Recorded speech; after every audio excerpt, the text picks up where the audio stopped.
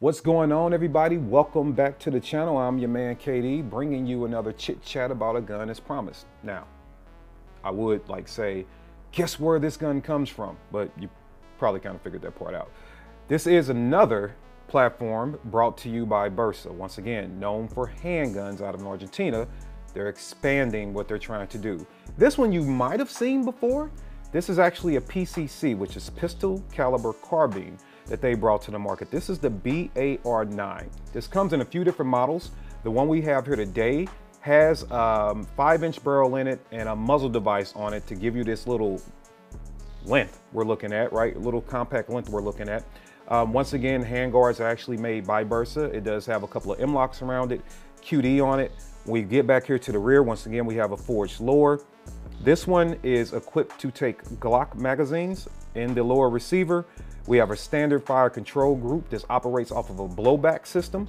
Okay, you have your standard charging handle for it. And I can also appreciate that it comes out the box with the Gearhead Works tailhook brace mod 1 with the buffer tube. That's pretty cool. And I gotta be honest with you, sometimes hard to find. These come in different configurations, but this is the one that was sent to me, and I'm gonna talk to you about the one that I have.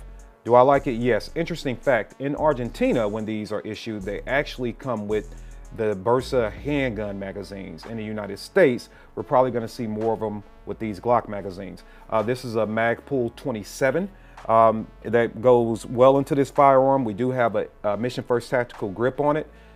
It's just great. I believe Bersa is trying to push the envelope once again. And the PCC market, let's just be honest, it's not on the come up, it's here.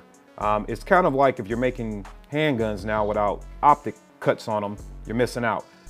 PCC guns are something everybody should be making. They're extremely popular. They're more affordable to shoot.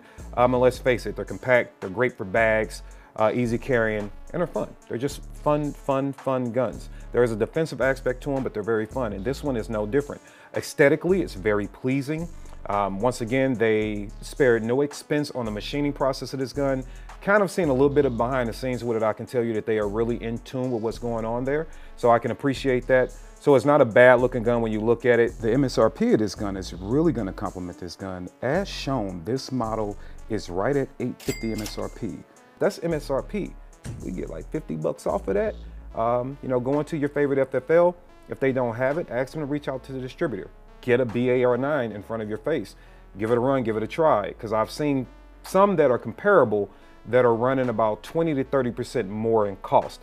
Where Bersa is introducing them to the market at a price that every consumer can afford. Not saying that, you know, 20 or 30% more totally prices you out whatever you want to buy, but at the same time, if we can get into the game, you know, at a reduced cost and still have the same kind of performance and quality that we want, then why not? So from looks to cost, we'll get more into the performance when we really put some rounds down range with this gun.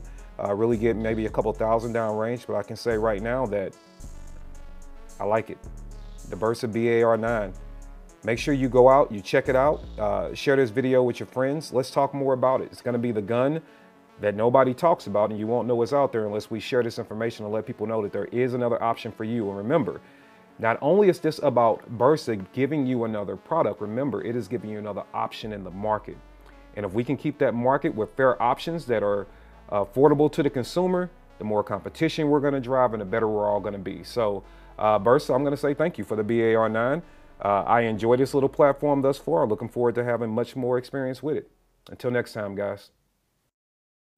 3, 2, 1, bang.